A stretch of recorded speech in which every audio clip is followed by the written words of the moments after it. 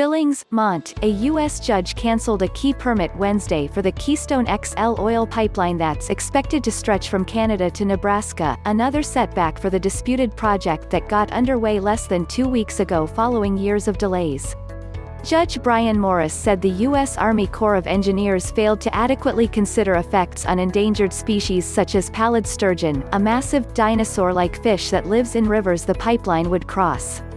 The ruling, however, does not shut down work that has begun at the U.S.-Canada border crossing in Montana, according to attorneys in the case. Pipeline sponsor TC Energy will need the permit for future construction across hundreds of rivers and streams along Keystone's 1,200-mile (1,930-kilometer) route. It creates another significant hurdle for the project, said Anthony Swift with the Natural Resources Defense Council, one of the groups that challenged the permit. Regardless of whether they have the cross-border segment, Keystone XL has basically lost all of its Clean Water Act permits for water crossings, he said.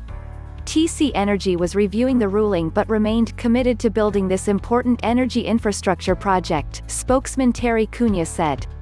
Officials with the Army Corps of Engineers did not have an immediate response to the ruling. The Keystone authorization came under a so-called nationwide permit issued by the Corps in 2017, essentially giving blanket approval to pipeline or similar utility projects with minimal effects on waterways. The cancellation could have broader implications because it appears to invalidate dredging work for any project authorized under the 2017 permit, said attorney Jared Margolis with the Center for Biological Diversity, another plaintiff in the case. It's unclear what projects would be included. Morris is holding a court hearing Thursday on 2 other lawsuits against the $8 billion pipeline. American Indian tribes and environmental groups want him to halt the construction at the border, while a lawsuit challenging President Donald Trump's approval of the pipeline last year works its way through the courts. The pipeline was proposed in 2008 and would carry up to 830,000 barrels, 35 million gallons, of crude daily to Nebraska, where it would be transferred to another TC Energy pipeline for shipment to refineries and export terminals on the Gulf of Mexico. It was rejected twice under the Obama administration because of concerns that it could worsen climate change, then Trump revived it. TC Energy's surprise March 31 announcement that it intended to start construction amid a global economic crisis caused by the coronavirus pandemic came after the provincial government in Alberta invested $1.1 billion to jumpstart the work.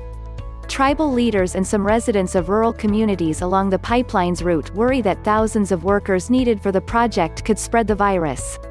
As many as 11 construction camps, some housing up to 1,000 people, were initially planned for the project. TC Energy says those are under review amid the pandemic and won't be needed until later in the summer. Work on 2 camps, in Montana and South Dakota, could start as soon as this month, according to court documents filed by the company this week.